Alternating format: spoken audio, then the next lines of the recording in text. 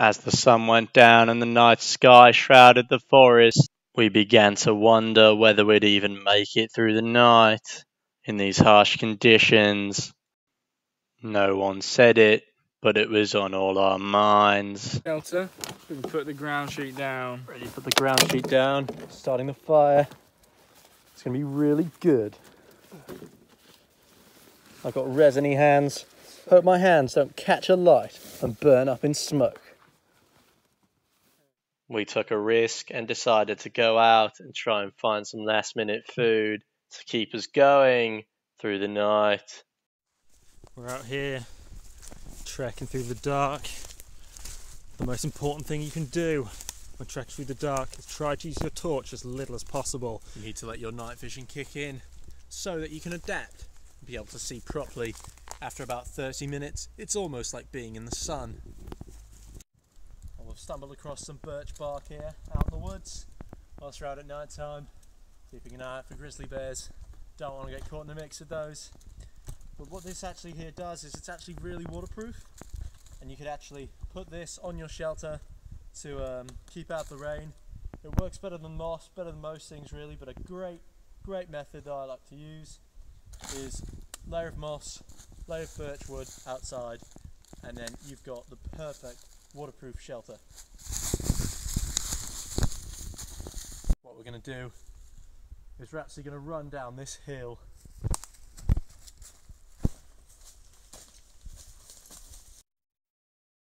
Camp. We're back at the camp. And we're going to set up a fire in this trench. Put down a load of stones, set the fire on so it doesn't spread. And what can actually happen is, even though the ground is nice and wet, the embers can actually burn down into the ground and set fire to the roots, which could start a forest fire. So we're just going to lay down some stones here and set the fire on these stones. What we're going to want to do here is sharpen, well not sharpen, but scrape bits of wood off of the stick, which will act as some good kindling for the fire. So we can actually start this fire now. Get down here. Got all of this ready to put on top of it to burn nicely. We're going to want to snap that a little bit more, a little more compact. Yeah, it's not even going to be cold, I don't think. It's doing well good, isn't it? Out here in the Canadian wilderness, it's always cold, but we got lucky tonight. And it's actually quite warm.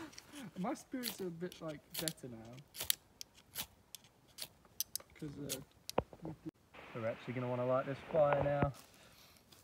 Hopefully it's worked. Got some more twigs underneath the tissue.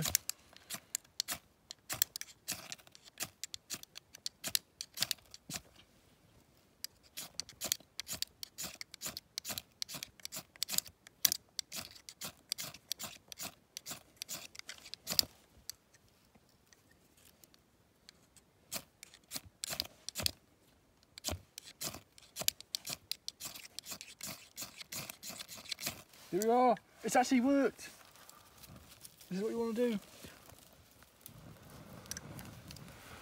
Get that fire roaring.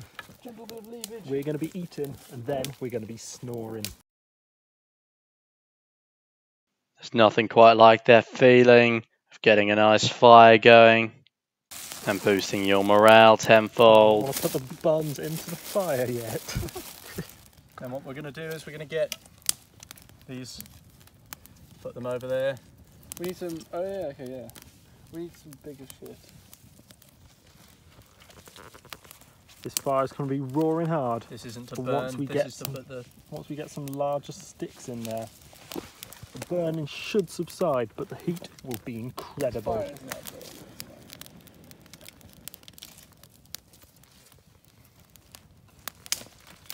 Some bigger ones. A bunch of logs to put over this fire. Once they start burning, then we'll be in for a real treat and we'll be able to start cooking. The sight of the fire has given us all erections. During an erection, the arteries expand to increase blood flow to the penis. The The blood flows 2 tubes of spongy tissue to the corpus cavernosa. This causes them to swell, making the penis even larger and stiff. It angles out from the body, the veins narrow, which traps blood and maintains the erection. Out here in the wild, this can actually be fatal. I knew a man once that got an erection from his fire, and it actually blocked off all the blood from his head, causing him to pass out. He fell forward onto the fire and perished in the roaring flame. By breathing on the fire, you can include more oxygen into it, allowing it to burn hotter and brighter, catching your fuel on fire much quicker. We've got a fire going now. Dude, gonna whack the burgers. We couldn't find a squirrel today, so we bought up some backup food. This backup food will help us get our fill. What this is gonna do is allow us to have more energy tomorrow.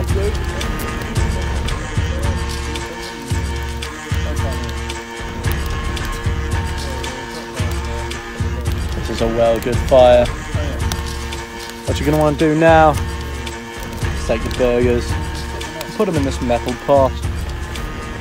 Imagine if I didn't bring the metal pot. That would have been okay. Cooking the burgers.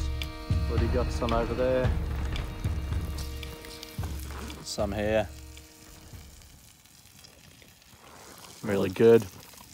You should actually never build your fire next to your teepee, as the teepee is essentially a massive fire, and you could actually set it on fire, causing a huge forest fire. Bags. Gonna load them up inside the shelter. We're all snug, inside the teepee. What we're gonna do is we've actually made this door to put here, stop the elements, a little bit of extra protection, and we're putting the shoes and bottles here just to stop that, just for that little bit of extra protection from the elements. And what that's going to do is it's going to block any wind that might have come in through here. It's not going to be blocked by those shoes, so providing that little bit of extra protection, and should be good to go. But before we go to bed, there's always work to be done, so I'm actually going to pick up this small bit of fern.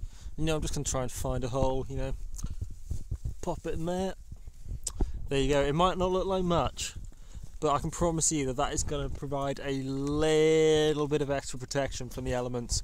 I mean, it's not going to be much, but out in the wild, at the end of the day, that could be the difference between life and death. It really could. You're going to want to keep all the bark on your trees as well, because that could have been the that could have been the draft. That could have been the last draft you ever would have felt had it not been there.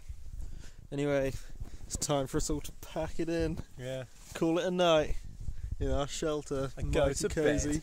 Go to bed, get some rest, and get up early in the morning to tackle the following day. Actually forgot about these potatoes here, and I'm going to go ahead and put them right there. And what that's going to do is that's going to block any oncoming wind and just provide that little bit of extra protection. I also got this hand wash, and that's going to go probably wherever the biggest gap is that you can see.